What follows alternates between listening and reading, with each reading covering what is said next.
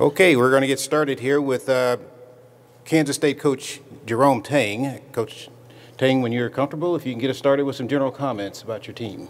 All right. Well, first of all, it's a pleasure to be here. A little bit more comfortable than last year, and so excited, happy with the roster that we've assembled, and excited about the opportunity to start playing games. Okay, remember, if you've got a question, raise your hand, and we'll have one of our wireless mics get to you. We got a question here on the front row. Charlie, you want to get?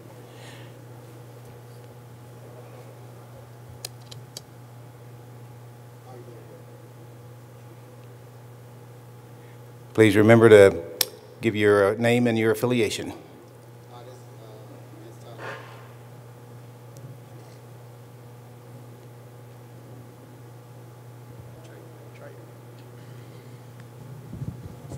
Hi, this is Hence Todd with Bowtie Sports.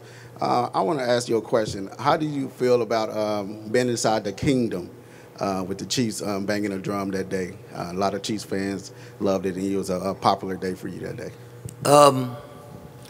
You know, I had the Thursday night home game before that. That was my very first NFL game that I had ever been to, and in my life. And so, and one of my assistants, Bailey, told me about the drum, the guy on the drum, and I had no clue. And then, you know, a week later, I get a call to do it, and I thought it was a huge honor to do something to bring a fan base together. I have since learned that there are some people that may not have been as excited about that, and sometimes we do things for one reason and it can be construed as something else. So it was never meant to offend anyone, but to bring a fan base together, and I considered it an honor for the reason why they asked me.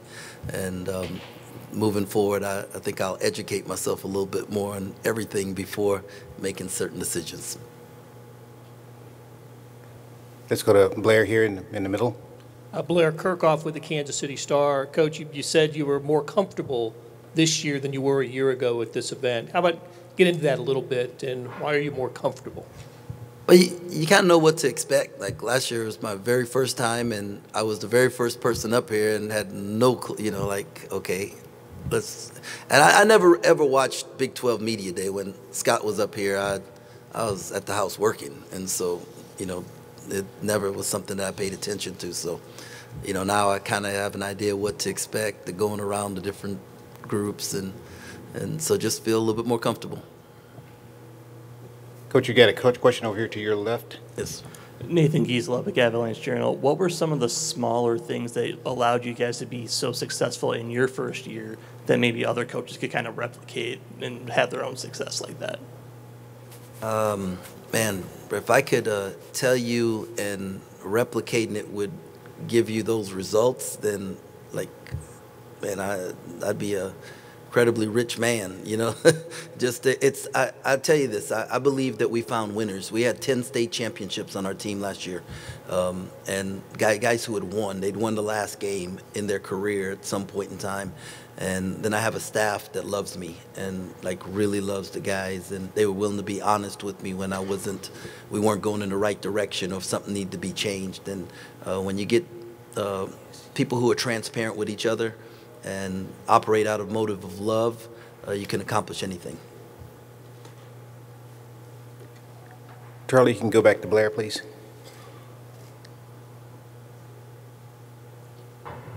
Coach, I just wanted to ask about your recent Colorado trip, how that came about and what you got out of that. Well, I've known Ray Forsett, who's Deion's chief of staff, for a very long time, and I knew him as a high school coach. We recruited one of his players, Isaiah Austin, and played for us at Baylor, and so I have a long relationship with him, his dad, Pops, and Justin, his brother, and Ray and Deion have worked together for years. And then I learned about Constance, who runs SMAC, and I wanted to learn more. I wanted to expand what I was doing, because, you know, there's a fine line between going from good to great, and I thought we were good, but I want to be great. and I want to be around great people. And Ray opened the opportunity for me to be able to meet with Dion, find out roster management, staff management, things like that from him, and then with Constance about how to take our brand, the K-State brand, and not just make it national because it already is, but make it global. And because I believe that I'm in the best place in the world, and we can win national championships and compete for national championships every year. And so, I want to do my part to put us in that position. Okay, we got two questions here in the middle there. First one on the third row. Yeah, Coach, Kevin Sweeney for Sports Illustrated. Let's talk about branding. You guys have been probably one of the more open programs in terms of social media and putting things out there. I'm curious, what inspired that when you took the job, and how comfortable you've gotten being so open with the entire world about your program?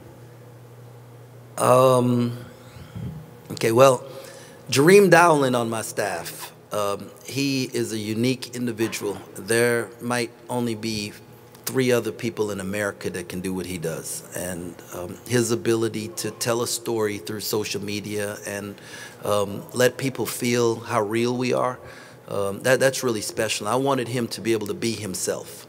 The other thing is I just believe that when you share, right, you help other people get better, and you get blessed for the sharing. And so, I know sometimes there's certain people think they have secrets and they want to keep them, but I mean, there really aren't no secrets. We're just replicating what other people have done and putting our own personality on it. And nobody can duplicate what we do because they don't have our personalities, and nor our love, nor our care, nor our passion. And I think our recruits out there are seeing that, and they want to be a part of it. Let's go to the middle here on the front row, fourth row, I'm sorry. Hey, Coach Isaac Trotter with 24/7. How do your conversations in the transfer portal change when you kind of have the proof of concept that you guys were able to show last year, and then kind of parlaying that into the portal this cycle? Yeah, last year we recruited 75 guys. We did 75 Zooms with video and everything to sign 11. So 61 guys told us no. And, during the NCAA tournament, I got a lot of text messages from 61 guys saying, Coach, I messed up, or congratulations. And so my message to the new guys is like, you can either send me a congratulatory text or you can enjoy it with me. And so I'm thankful for the ones who've chose to enjoy it with us. Okay, we've got time for 2 more questions. First one will be over here to Coach's left. Manhattan Mercury. Oh, there we go. Tim Everson, Manhattan Mercury. What's kind of the biggest impact that Tyler Perry has made since he got on campus? He smiles every day, and people just love being around him. And he may be the best shooter in America. And so that is the basketball side of things. But just the personality and how he brings people together is really special. Okay, we got one on the TV deck. Coach, back here, how good is this league going to be, and do you have any sense of what kind of league it's going to be with this new schedule and everything? Yeah, well, we have been the best basketball league in the country for a while now, and we will continue to be the elite basketball league in America. And what's exciting is that every kid out there wants to compete against the best, and so they're going to want to come play in the Big 12. We have the best coaches, the best environments, and you have the best players, and the results speak for themselves. And so that is super exciting moving forward. Excited about the new teams that are coming in, and the great venues we're going to get to play in. And I'm excited to be about being part of growth. And when you can walk around and know that you are the very best at what you do, it just gives you extra confidence. We do have time for one more question if anyone is interested. Back here over to your left, Coach. Brendan Dworzynski, WIBW Radio in Topeka. Keeping in mind the roster churn you guys have this year, the turnover, the new additions, what do you foresee Naquan Tomlin's role being, and what more are you hoping to see from him in year 2 at the program? Well, last year, when Quan played 30 or more minutes in a game, we only lost 1 game, and that was the last one. So him staying out of foul trouble is what I hope, so that we can keep him on the floor for 30 minutes. And if he's out there and playing with energy, he's going to be super productive. And he had a great summer, and so his confidence level should be very high. Okay, Coach. Thank you very much. Thank you.